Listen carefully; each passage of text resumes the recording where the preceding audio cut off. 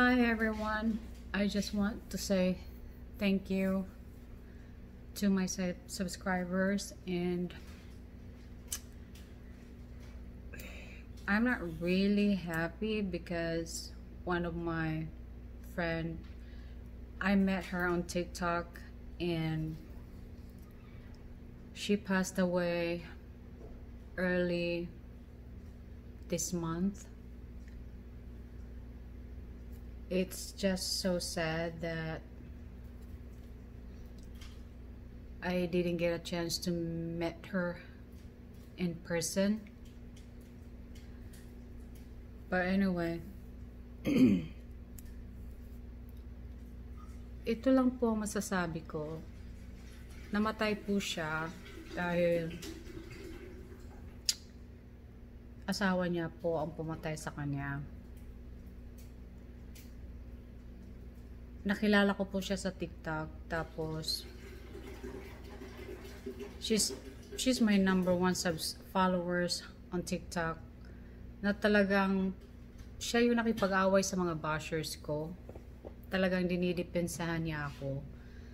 Tapos hindi mo talaga alam kung ano ang nasa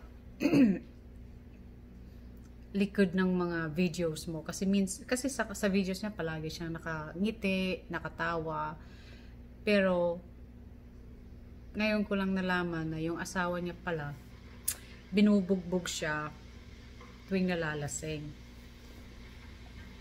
So ito lang po ang masasabi ko sa mga babae o sa mga lalaki, kasi alam ko din na may mga lalaki din na binubugbog din ng mga misis nila.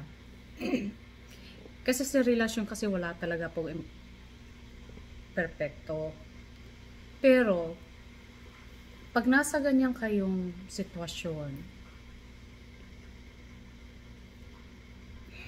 kasi minsan kasi yung iba, o sige nasaktan niya ako once or twice, okay lang yun kasi hindi. Kasi para po sa akin, kasi may asawa din po ako. Ang hirap sa loob ko kasi talaga mamimiss ko po siya. Pero ito lang po talaga masasabi ko, pag nandiyan kayo sa ganyang sitwasyon na binubugbog kayo ng asawa niyo or mister niyo or misis niyo, hiwalayan niyo na po. Kasi po, first of all, you need to love yourself and you need to know your worth. Huwag yung palagi mo na lang sasabihin na kasi kasal kami, kasi dahil sa mga bata, lalo na po sa mga Pilipino, kasi ganyan po kasing tradisyon natin na walang makakapaghiwalay sa atin kundi ang Panginoon lang.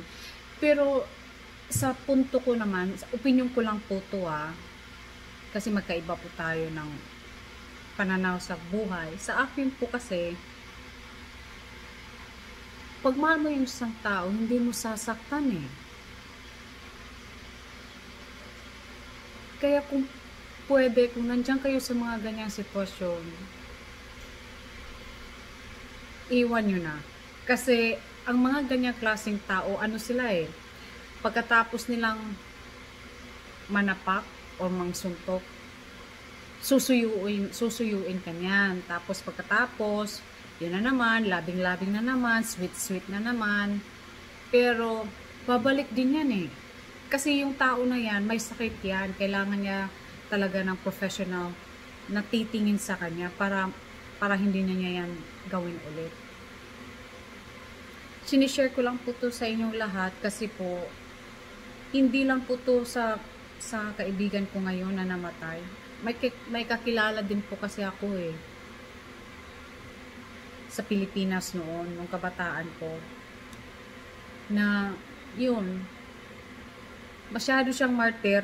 Sinasabi lang niya na magbabago din siya, hindi yan, hanggat hindi yan nagpatingin ng espesyalista na talagang tutulong sa kanya, kasi may sakit sila sa ulo kumbaga,